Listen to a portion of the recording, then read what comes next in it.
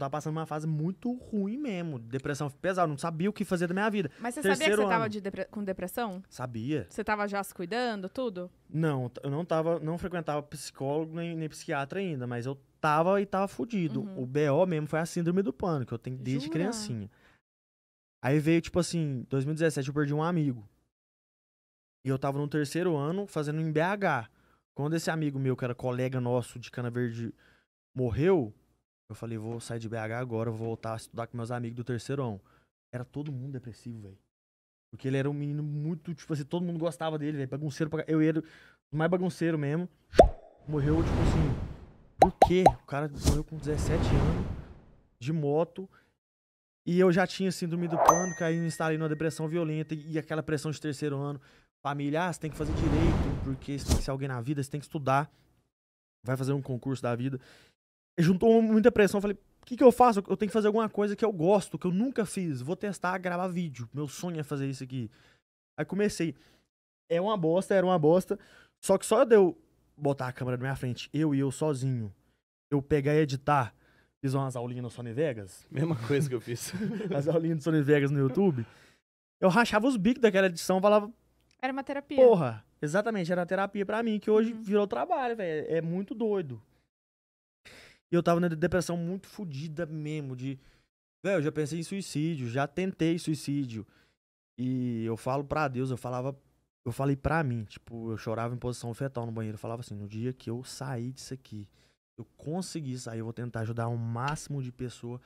Eu consegui, porque eu juro por Deus, velho, a pessoa pode ser o tão ruim que ela for.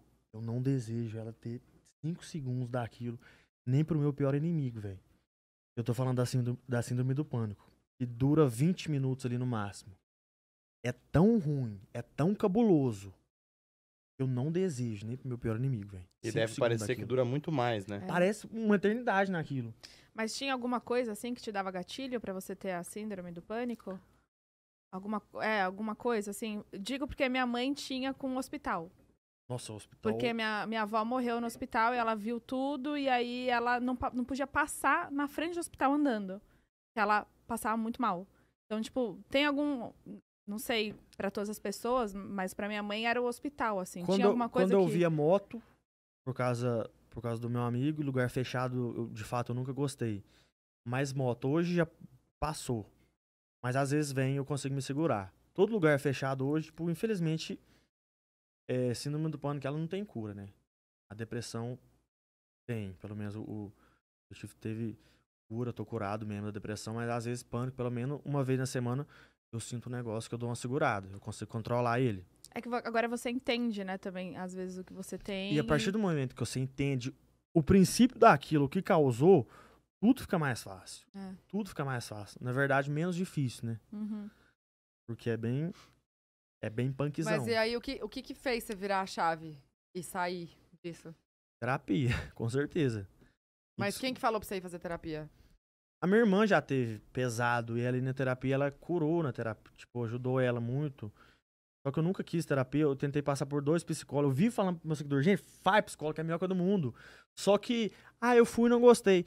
Eu passei por uns 3 ou 4 pra eu identificar. Hoje eu faço até hoje, fraga. Mas, tipo assim, eu identifiquei com a minha pessoa. Ela é completamente louca da cabeça. Entendeu? Você tem que se... Você tem que se identificar com pessoa. com a pessoa. Não é de primeira. De confiança, né? E a psicóloga nunca vai... O povo pensa, minha psicóloga mandou fazer... A psicóloga não vai mandar você fazer nada.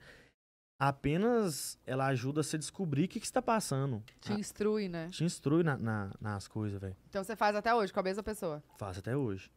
Tá. Comecei com ela em 2018. Tô até hoje. E aí você Tá também tem acompanhamento psiquiatra? Tenho. Eu tomo ansiolítico. Antigamente eu tomava mais. É tipo, onde que eu vou hoje, eu ando com... Andro. Eu ando com Rivotril na minha carteira. O mais levezinho, por causa da síndrome do pânico. Porque qualquer hora ela pode bater. Mas, graças a Deus, faz muito tempo que ela não bate de eu falar assim, preciso tomar. Entendeu? Você consegue se controlar sem um Só de eu remédio? andar com ele, eu já me sinto seguro. Aham. Entendi. Sei entendi. como é. Você já teve? Eu tenho. Sim. Eu Eu imagino tomo ansiolítico, faço tratamento também. Tenho depressão, mas já tive síndrome do pânico também. E eu tenho algumas coisinhas, tipo, fobia social, de timidez, de não conversar com... De estar num ambiente com muitas pessoas, eu já fico mais acuada. Agora eu tô tratando isso bastante. Mas eu entendo muito o que você tá passando, o que você tá falando, no caso. Aí eu tento falar nos meus vídeos também, pelo menos uma vez na semana ali, eu tento falar pro meu seguidor. Tipo assim, eu não consigo fingir que eu não sou na internet. Não consigo. Tipo assim, sempre eu tô feliz ali, que eu gravo, mas eu falo, velho, eu tô 15 segundos mostrando minha felicidade. Você não sabe o que tá por trás disso. E quando eu tô triste, eu vou no Instagram, tô triste. Tô Você triste fala. e tô. Uhum.